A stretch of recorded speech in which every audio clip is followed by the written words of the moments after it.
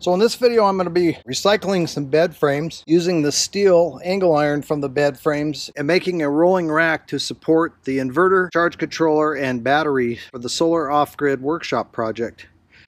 You can see I've got kind of a pile here. I think I got about 10 of these for free off of the marketplace. People are throwing these away all the time. Some people try to sell them, but a lot of people just want to get rid of them, and I picked up a pile of them for free.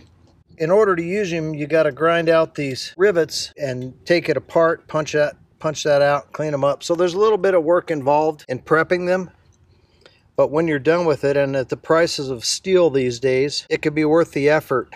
And that's what I've decided to do. So I'm going to take these apart, see if I can accumulate enough angle iron in order to make this portable rolling solar rack for my DIY off-grid workshop. This is the mount for the wheels. I've got the wheels for these as well. Now I'm going to cut this off and fabricate it so that I can mount that on the bottom of the rack and use the wheels that came with the bed frames to make a rolling rack. So let's get to it. So I'm going to use my angle grinder here. This is a 4.5 inch with my favorite Benchmark Abrasives flap discs. You can use whatever grit you want. This happens to be a 40 grit, 4.5 inch. And we'll use that to grind those rivets on the bed frame so we can punch them out and then take them apart. I'll leave links for these flap discs in the description for those of you who are interested in them. They've worked out well for me, and they're affordable. I really like them.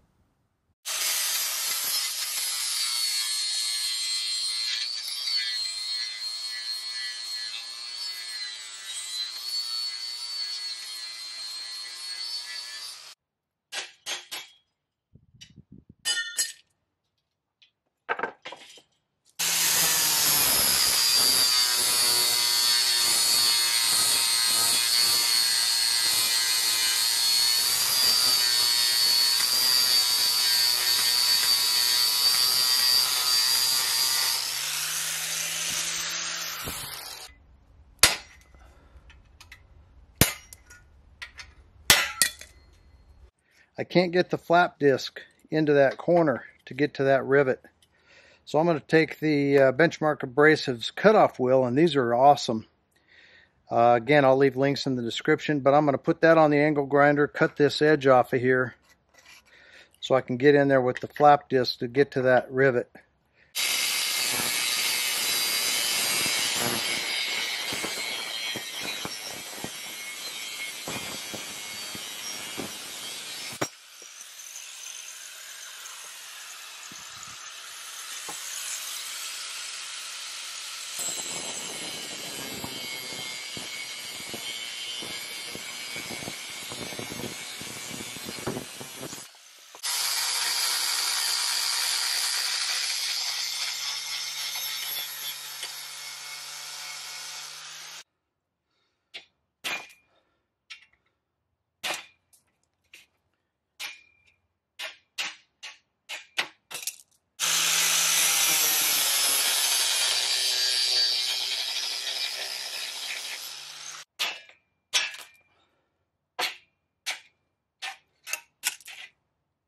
This is probably 5 or 6 bed frames.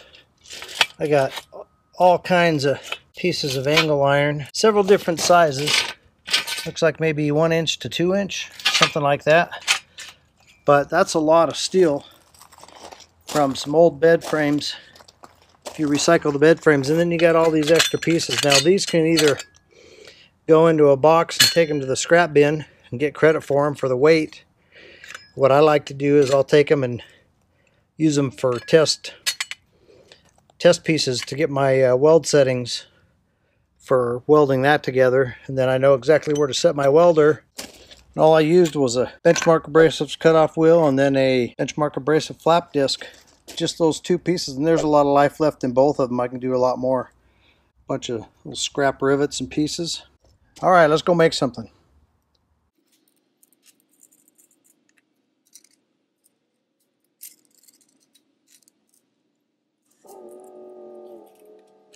Okay, these are all the pieces of recycled bed frame angle iron that I'm going to need for the project. I went through and used a square and a paint pen to mark off all of the lengths of the separate pieces that I'm going to need.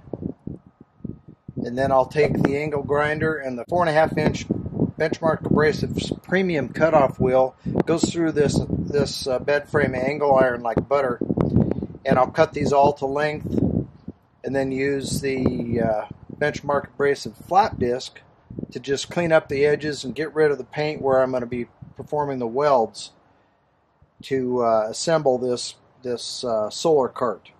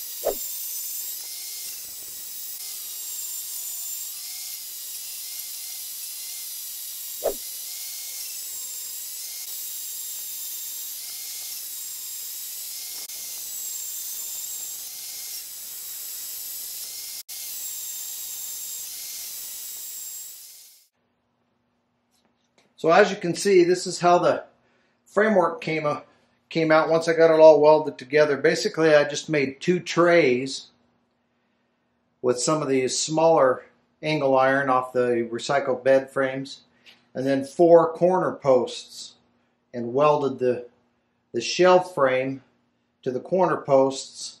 These are, I'll put all the dimensions in the description if you're interested in checking that out, but these were 18 inches and these were about 35 inches because I'm going to put a board across the top here and make kind of a back shelf to this thing. Then I've got the casters on the bottom, and I'll show you a close-up of how I did that. And basically I just took one of the stock ones that came off the bed frames, the recycled bed frames, and cut it down so it's not so far away from the corner, it's not so big. And then just welded it to the frame, stuck my caster wheels in there, and these have a little plastic insert. This one's missing, plastic insert that the caster wheel pops into, and I just took a pair of pliers and pulled that out to weld it up so I didn't melt it. Stuck it back in there, popped the wheel in, and did that on all 4 corners, and it came out really good. I mean, these wheels are kind of old and crummy, but they're going to be fine for this little cart. So the inverter is going to go on the top shelf, and whatever else I can think of on the boards that I mount on the back where I'm going to put the charge controller. And then the batteries will be on this bottom shelf, and I just kind of made this little tray, and that's going to hold the batteries. And I could put 4 of those 280 ampere hour LifePo 4 batteries in here, or even 4 lead acid batteries.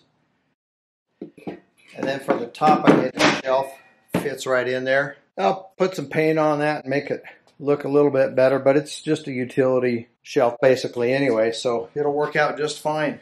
And this was made out of 100% recycled materials or leftover materials from previous projects. The cost was virtually zero. It just cost me my time. Check out the link in the description. I'll put a link to the build video of this DIY off-grid workshop where I'm going to be using this for all of my solar equipment. And you can follow along on that build if you're interested in that.